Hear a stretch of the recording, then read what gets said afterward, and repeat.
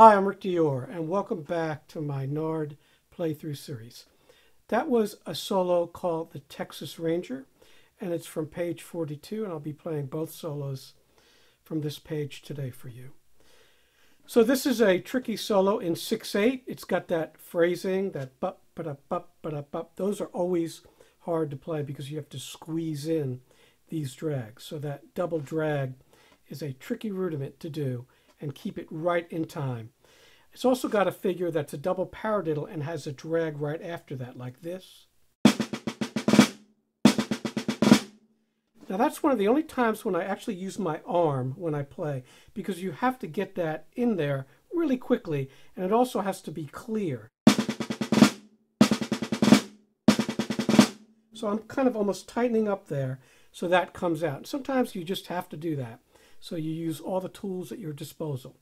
Whatever you need to do to make it come out. But that's not normally the way that I play, as all of you know.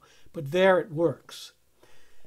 So this solo works well at several tempos. There I was doing it at dotted quarter equals 96, which is probably about the fastest you want to play it where it still sounds musical. You can also do it slower, and I'll do that for you now at 84. And we'll put on the triplet subdivision so you can hear how everything locks in. 1, 2, 1, 2, 3, 4, 5.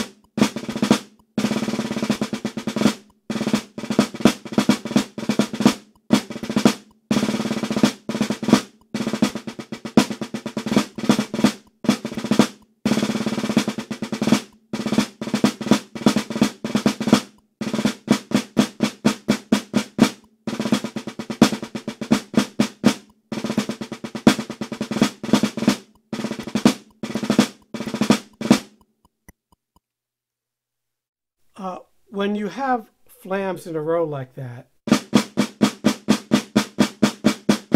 I would suggest using mostly wrist so you don't get flat flams, so they're consistent. That's something that will help you make these consistent, these types of flams that go on. And I think there's 6, 7, 8, 9, 10 flams in a row. It's hard to get all those perfect. The next thing on the page is called the Irish Piper. And we'll do this one at dotted quarter equals 116. 1, 2, 1, 2.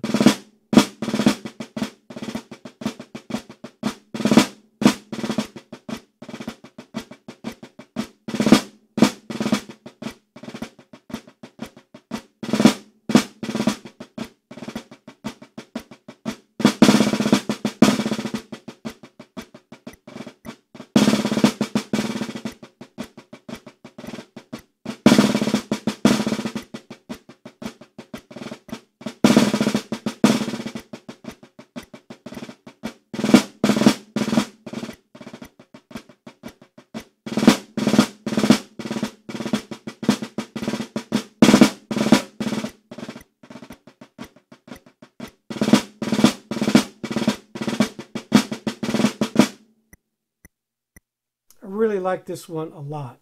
It's very, very musical. So you see how I'm going right to the edge for the piano and the pianissimo sections there. And that's all wrist when you're there. Don't let the stick bounce. You need control there. So that's what you want to do. Lots of tricky accents on this page too. Now in the second stanza, where we have the first part of the second theme here, I'm going hand to hand with these rolls.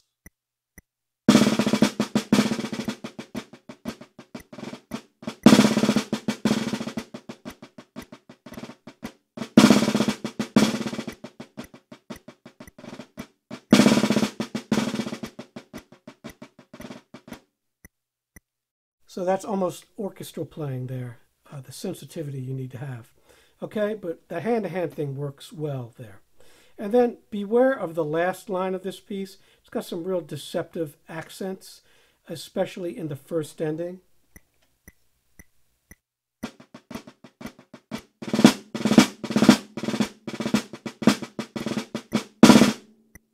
And then you accent that roll right there, going back to the repeat. So we'll play this one slower for you at 96 with the triplet subdivision. 1, 2, 1, 2.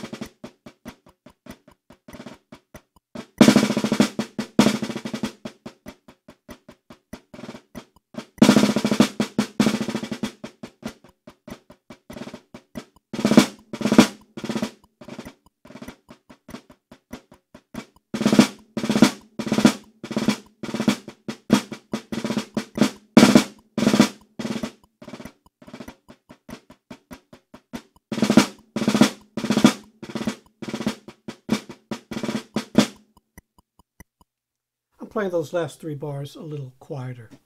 It's not written, but it just feels right. So that's a great exercise to do. This solo would be good, again, for orchestral type playing. So I hope you enjoyed this page 42, and we'll be back soon with page 43.